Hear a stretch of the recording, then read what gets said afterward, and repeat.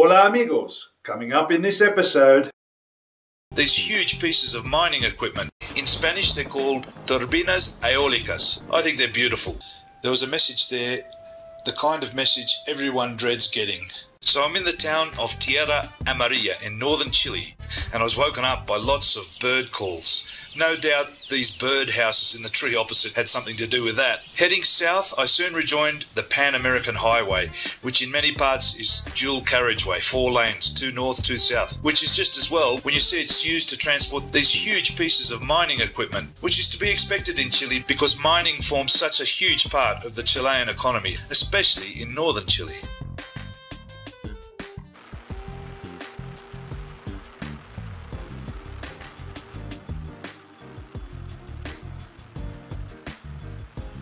After a while I noticed in my rear vision mirror a convoy of trucks wanted to overtake me, so I pulled over, and that brings me to the next point of interest. These huge wind turbines, twirling ever so slowly. In Spanish they're called Turbines eólicas, and I don't care what people say. Some people say they're ugly, they're eyesores. I think they're beautiful. They're good for the environment, and they're much prettier to look at than the smokestack of a coal-fired generating plant.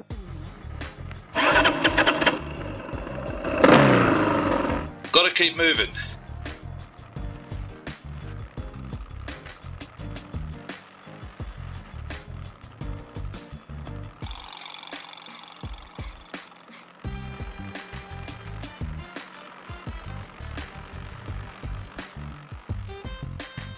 You notice now plants are appearing, cactus and low shrubs. The fact that there's plants here means there is some rain at some time in the year.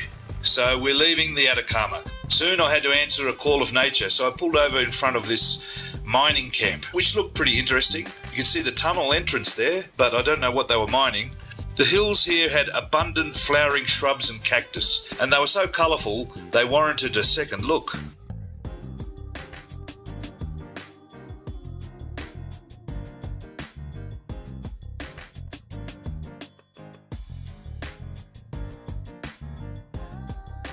Scientists studying these plants have found they have evolved to be hardy enough to survive in this harsh environment. They've evolved a unique set of genes to deal with droughts, extreme temperature swings, high ultraviolet, and poor and often toxic soils. And the hope is that in the future, these genes can be transferred to food crops to allow them to be grown in marginal lands as well. And the strange thing is, Mother Nature never stops evolving. It's not only plants that have evolved to the harsh environment, people have as well. According to one study, native people from the Cuesta Camarones region, which I rode through in episode 16, have evolved a gene that allows them to drink arsenic-laden water and expel it through their urine at a rate that is 100 times more toxic than deemed safe by the World Health Organization. That's amazing. Next up was a straight downhill cannonball run towards the Pacific Ocean and the little town of Caleta Hornos. I decided to let the engine rip. It must be running by now. I've done over 3,000 kilometres. The speedometer indicated around 120 kilometres an hour, but when I did the analysis on the GPX file, the maximum was only 99.6 kilometres an hour, leading me to think the engine isn't firing 100%. Oh, it's so nice to be on the coast with the sun and not a cloud in the sky and none of that fog they call garua.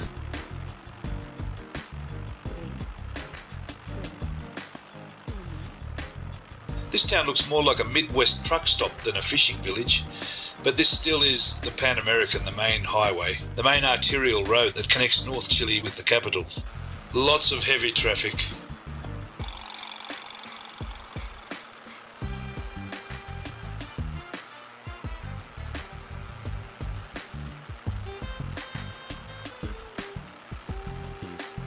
I'll soon be in the city of La Sirena, which is the second oldest city in Chile, founded in 1554 by that peripatetic conquistador Pedro de Valdivia. Around the mid-1500s, there was an impoverished ex-soldier living in La Sirena called Juan Diaz, who claimed to have fought for John of Austria in Italy. According to legend, Juan Diaz fought with 2 local Biscayan aristocrats. He challenged them to a duel, which they refused, mocking his low status and poor clothes. Some years later, the 2 were found stabbed to death with Juan Diaz's bloodied sword lying next to them. It was assumed that Juan Diaz, then called Juan Soldado or John the Soldier, was responsible. The local priest denounced him from the pulpit and he was expelled from the town, deemed a persona non grata. Around that same time, piracy was on the rise in the Pacific shores of the Spanish colonies. The first pirate to land at La Sirena was Sir Francis Drake in 1578, only 34 years after the city's founding. But the Spanish had been forewarned of the pirates' arrival and Drake's men were repelled by a civil militia.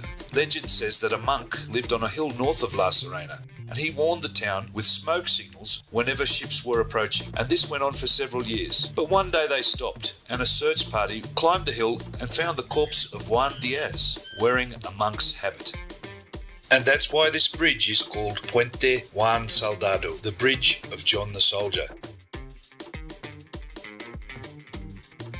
And that hill also bears his name. But piracy didn't end overnight. A century later, La Sirena was sacked and torched by the pirates Bartholomew Sharp and William Dampier. Bartholomew Sharp later became the first Englishman to round Cape Horn, heading east, while William Dampier, the first Englishman to explore Australia and circumnavigate the world 3 times, was also part of that crew, but here he's remembered as a part of a marauding mob, not a naturalist explorer like we learn at school in Australia. In fact, Dampier and his men torched and burnt the town of La Sirena to ashes when they were a bit slow in delivering a huge ransom. But the townspeople almost enacted their own revenge act of arson, which could have changed the course of history had it succeeded. And the plan was pretty ingenious. They killed a horse, skinned it, inflated it like a bladder, like a dinghy, and under cover of darkness, a man paddled out with a supply of combustible material, packed it around the boat, set fire to it, and then paddled back to shore. The rudder of the boat caught fire, but Dampier's men were able to put it out.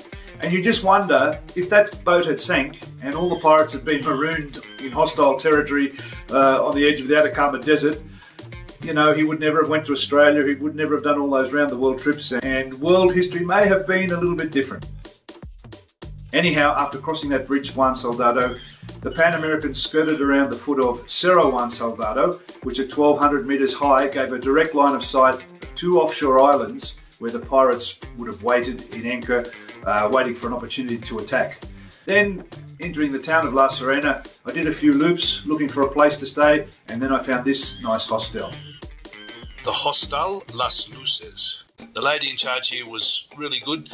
She arranged a wooden ramp and some helpers to get it up the steps. And then we parked it in the foyer because it didn't have parking space out the back. You can see here it's got a unique decor. I really like this place. Of course, I didn't want to leave my camping tent bags and everything there in the foyer, so I had to unpack and move it out the back to my room.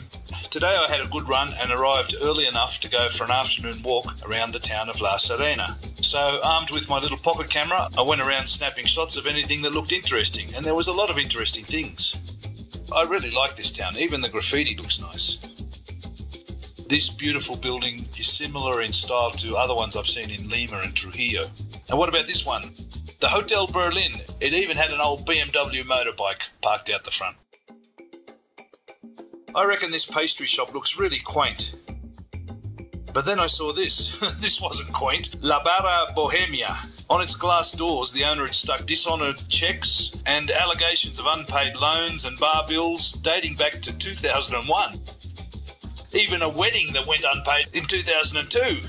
Now I was heading into a more working class area, and I tried my hand at a bit of candid street photography. I guess I wasn't discreet enough though.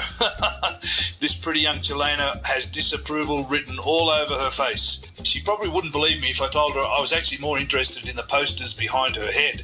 The posters announced a Mexican circus troupe visited La Sirena just last month all the way from Guadalajara in Mexico. This poster presents a different message. One by the FPMR. They were formerly a communist terrorist group who carried out an assassination attempt on General Pinochet. It failed, but several other people were killed, and they were renowned for bombings, kidnappings, and other terrorist activities, even after Pinochet was gone and democracy returned.